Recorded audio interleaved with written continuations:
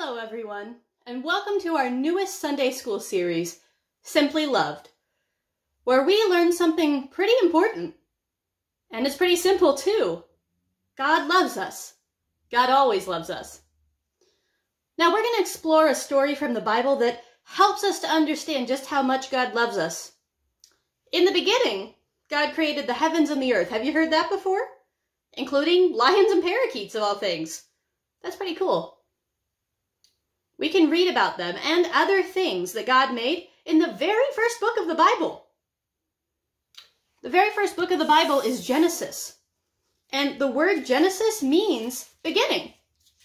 Genesis is the beginning of God's love for us. So we're going to read from Genesis together, and we're going to talk about all the wonderful things that God made. Starting in chapter 1. When God began to create the heavens and the earth was without shape or form. It was dark over the deep sea, and God's wind swept over the waters. God said, "Let there be light," and so light appeared. God saw how good the light was. God separated the light from the darkness. God named the light day, and the darkness night. There was evening, and there was morning that first day. So on the very first day, God created light and dark. Pretty opposite things, huh? But you know what? I'm grateful for light, because without light, I wouldn't be able to read this scripture right now that I'm reading to you. I wouldn't be able to probably record this video for you either, because I wouldn't be able to see to hit the buttons or to know when to turn it off. And you wouldn't be able to see this video in the dark. Maybe if you have a backlit screen, of course, but without light, it makes it really hard to do things. And yet, I love the dark too. Sitting in silence in the dark at night, so peaceful. And when I'm getting ready for bed, man, I don't know about you, but if you're not quite tired yet and all the lights are still on, woof, it's pretty hard to fall asleep. At least I think so. So I'm grateful for the dark just as much as I am for the light. And then God put a dome in the middle of the waters to separate the waters from each other. God made the dome and separated the waters under the dome from the waters above the dome. And that dome, God named sky.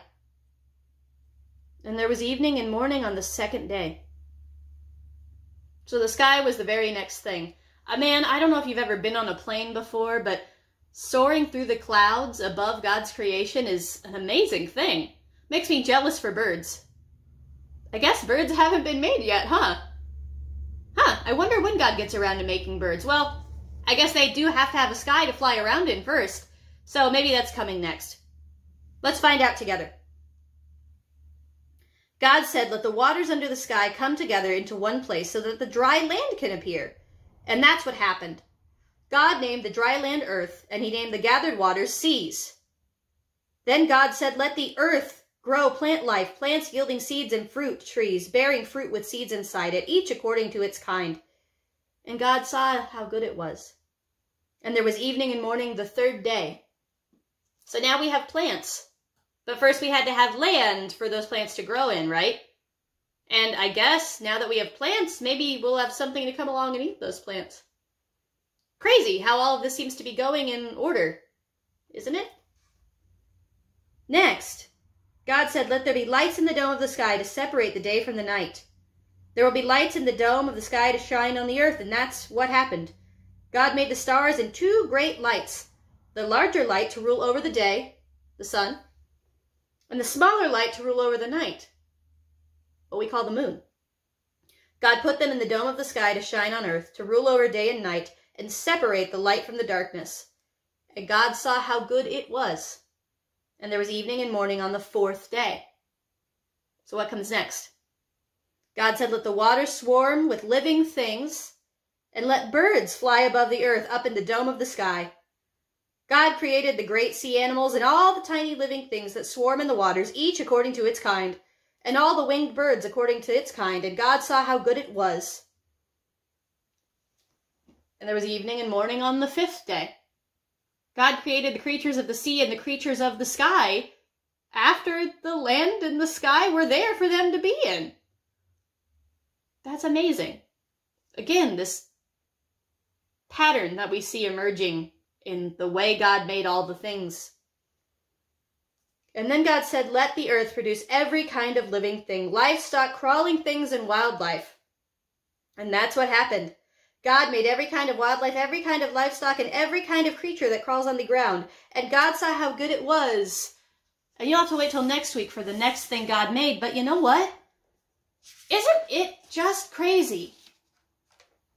We have all of these animals in the world. I know that I personally have animals at home. I have 2 cats, and I know some of you out there have dogs, cats, probably some hamsters, some bunnies, lizards maybe. You all have all sorts of pets at home. You might even have birds at home. And you know what?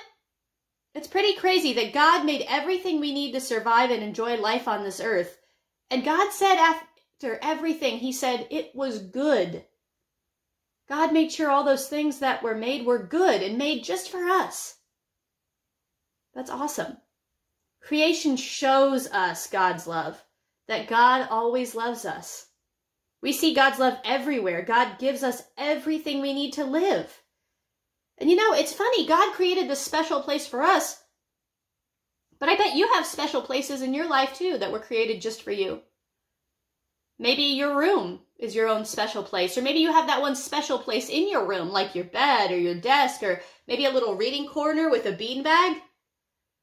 You know, if you have time, if you maybe have a pen and paper handy, maybe draw that space. I know for me, my space would have a bookcase with bookshelves and all sorts of books on it. That's what my office looks like. It's my own little space. I have my books and I have my little desk chair. I'm not a great artist, if you could even see that. But that's my own special space. And I bet you have your special spaces like that too. Maybe your teacher, if you're back in the classroom, has a special desk for you. Maybe your grandparent has a special space that you get to stay when you're at their house that nobody else gets to stay in. Maybe you have a special place you made out in the world, like a tree fort in your backyard, or just somewhere you like to go that's just for you. People in our lives have created a special place for us, and God made a special place for us. God put everything in order and gave us the things we'd need because God loves us. God always loves us. And we're going to talk about how God purposefully designed not just the world for us to live in, but made us next week. Thanks for watching.